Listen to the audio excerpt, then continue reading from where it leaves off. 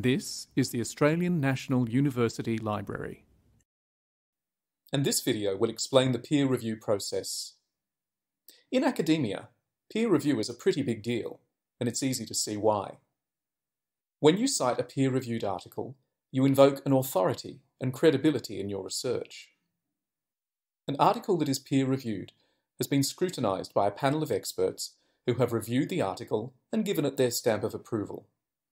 This process ensures the journal only publishes articles of the highest quality. So, let's break down how the process works. The first step is conducting and writing a piece of research. You might think the author can now simply send the article to a journal and have it published, but it doesn't quite work like that. They must first submit the article to a journal. It's then reviewed by an editorial assistant who determines if the article can be further reviewed by a panel of experts or returned. If it is returned, the academic must make major changes and can potentially resubmit. If it makes the first cut, it'll be sent to the peer review panel. Here it is critically reviewed and analysed individually by each member of an expert panel, all of whom are experts in the given field. In rare cases, the research is approved by the panel and published on the first round.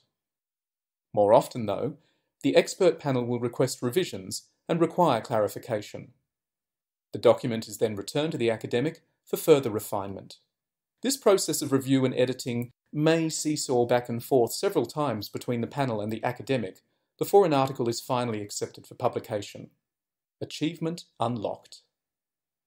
This process of oversight and screening by a panel of experts ensures published, peer-reviewed articles can be considered reliable, and the resulting paper will be representative of best practice in the field. Articles from top-tier journals are thus likely to be the best researched and most authoritative. So these are the ones to use most in your assignments. Did you know that you can limit your searches to scholarly or peer-reviewed articles when using the ANU Library's Super Search tool? Google Scholar doesn't give you that option. Want to know which journals are peer-reviewed? Check out a database called Ulrich's Web Global Serials Directory, available through the ANU Library. Just search any journal name to find out. You can also type the journal name plus information for authors into Google to find out more about the journal in question. Scan this page for any mention of a peer review or referee process. If this is missing, give it the flick. If you're still in doubt, it's always best to check with your lecturer or supervisor. And don't forget, the ANU Library is here to help. We have an amazing collection of online materials and loads of guides available to support you. Just click the subscribe button so you never miss a video. Having trouble or need some specific assistance? If in doubt, just reach out. You can always contact the ANU Library for support.